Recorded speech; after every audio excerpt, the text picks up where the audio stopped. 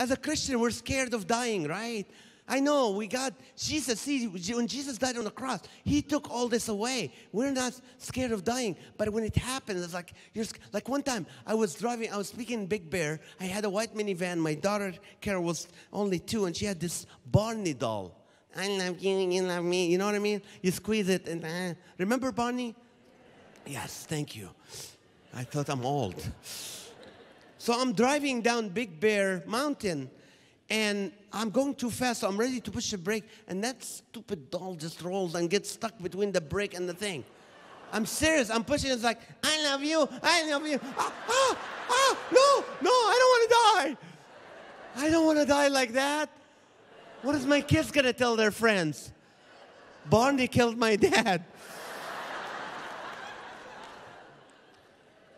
And you go to funerals, and you always hear people say the same thing.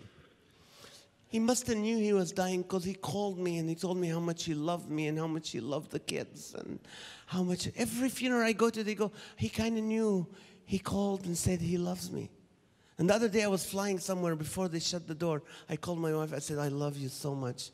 I love you more today than when I met you. You're so beautiful. And tell the kids I love them so much. I hanged up. I go, oh, no.